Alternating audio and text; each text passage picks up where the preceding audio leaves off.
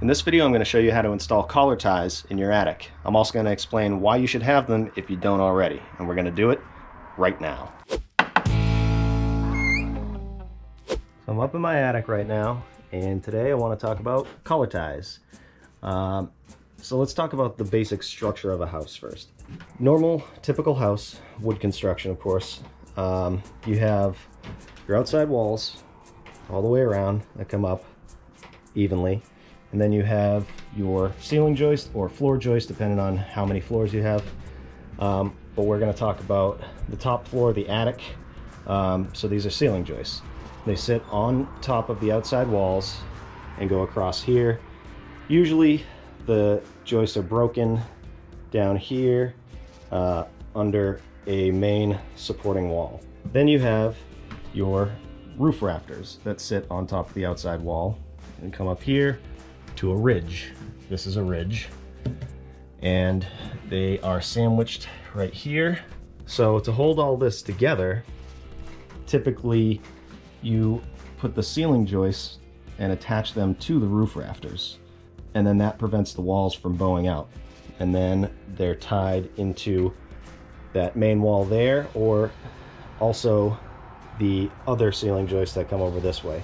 In my case, they actually ran these ceiling joists all the way across, and that is what is holding the walls from bowing out or going in some cases.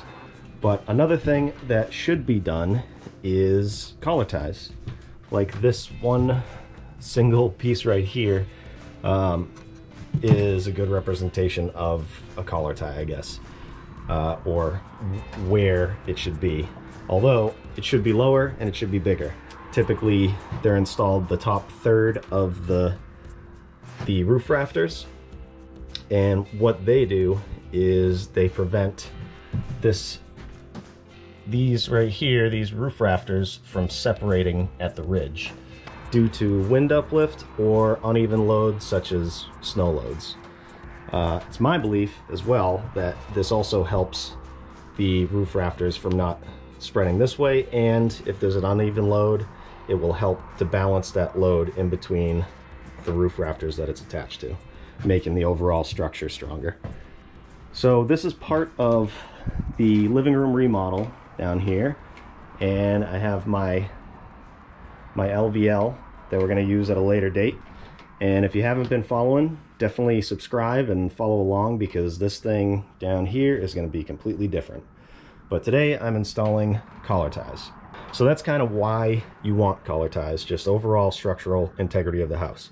Now I know when you install these, you really limit the amount of space that you can have, and I know a lot of people hate that. My plan here is I'm not going to have any storage. I know it's a lot of room, and I can store some light things in here, maybe some long pieces of extra baseboard heat or some lumber, nothing too crazy though. But I have all of this storage down here, and I'm trying, at this point in my life, I'm trying to not acquire so many things. So yes, it does eliminate some storage. You know, with head height, you can't just walk in here, because I'm going to be putting mine at about this level. And that's another thing to determine. Like I said, you want to be in the upper third of your roof rafters. So I've decided to make my collar ties about 5 feet long. And when you measure 5 feet here, that will be the long point. These are the boards I'm going to be using for the collar ties. These are 1x8 by, I got 16 footers. They're 1x8, and they're called either ledger board or utility board or springboard. They're called a bunch of different things, but these are actually 1 inch by 8 inch, whereas a lot of lumber is like, you know, 3/4 by 7 1/4. This is actually 1 inch by 8 inch. So this is what I'm going to be using for my collar ties. An easy way to calculate the angle that you're going to want to cut the ends of this at is if you take a level, instead of calculating pitch and all that stuff, figuring out what pitch your roof is, you can take a level Put it up top here. What the hell was that?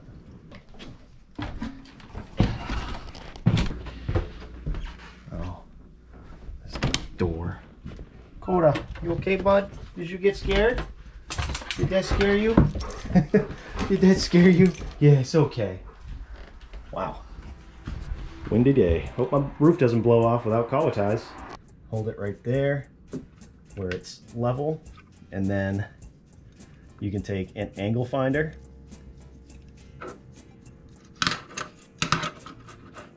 and put your angle finder on here and tighten this up. Might need like 6 hands to do this. Now you have your angle here. It doesn't have to be perfect because you're going to be holding collar ties away probably 3/4 of an inch, something like that, because you don't want it to rub on the decking. And then you check that on the other side, and that's good. Now we can cut our pieces. Board, and mark my angle like this.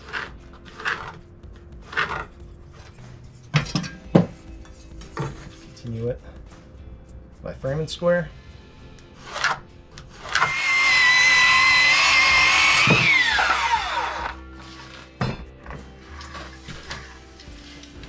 I'm going to mark 5 feet here. If I feel like this is too long, I'll just cut it a little more after I kind of put it up there in place and see how it looks. Mark my angle.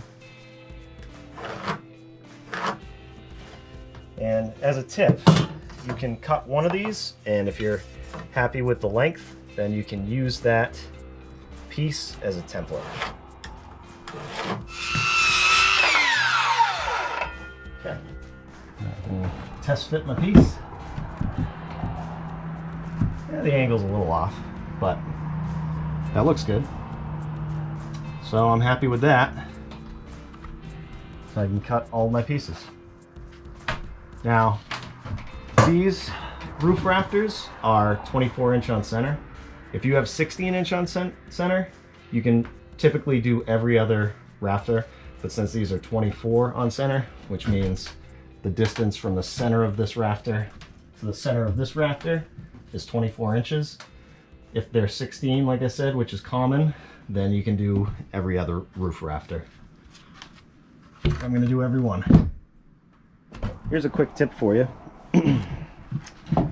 Before you go measuring these and cutting the angle all at different times, once you get one cut and you know how many you need, you can use this as a pattern, which means you flip it here, and also, as long as you have a good cut here, that angle, and these don't have to be perfect, they're not for looks or anything, they're for structure. So you can set up your pattern right here at the edge, and then go down there, mark it, cut it, and then flip it, do the same thing. Make sure you mark the pattern with some pencil or something so you know it's a pattern, because if you just cut this and then cut this one and use that, it's like making a copy of a copy of a copy. Eventually it's going to be different. So I'm going to cut all my collar ties the same.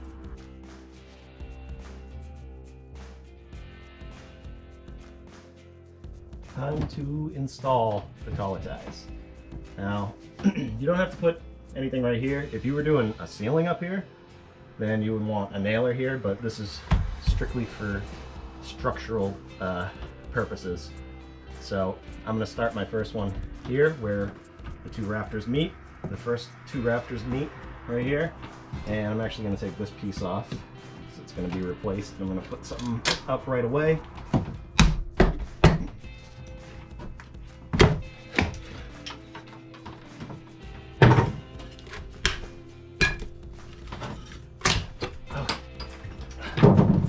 Take your first piece and put it, like I said, you put it about 1/2 inch, 3/4 away from the actual roof plywood for decking, and then get your 4-foot level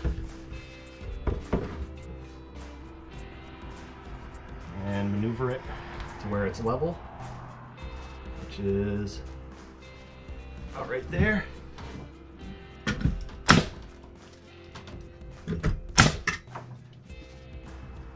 Now you can kind of stand back and make sure you're good before you go putting all the other ones in. It's actually not the worst height in the world for an attic. If I wanted to store some stuff up here, I could, but that's not really my goal. My goal is to make the house structurally sound. So that looks good. So I'm going to go ahead and nail it off.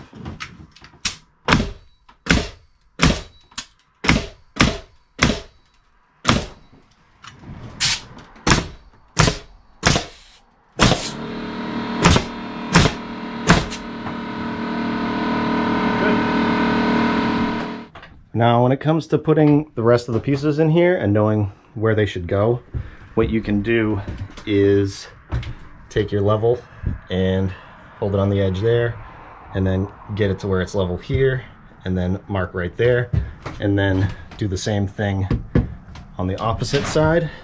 Mark it right here, put it on your lines, make sure it's level on the bottom, and nail it off, and just do that the whole way. But I'm gonna cheat.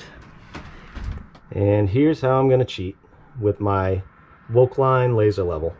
I actually did a product review on this thing, and it's awesome. And it is absolutely perfect for this.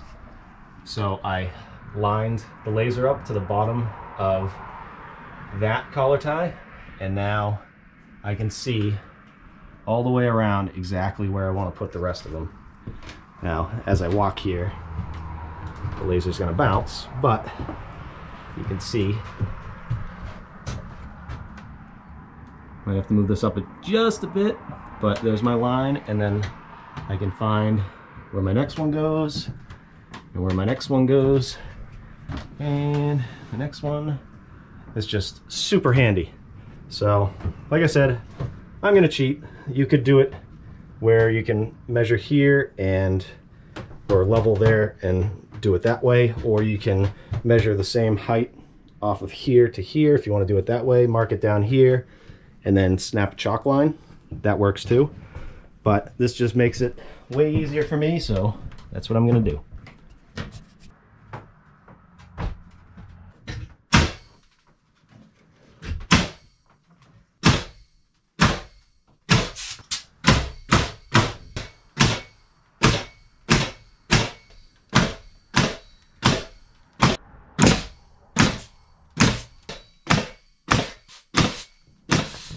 There we go, all set. I'm just doing this area for now because this is what I'm ripping apart, and I need to add this for the structure. You know, I can continue them down this way, but for right now, this is all I need. That's it.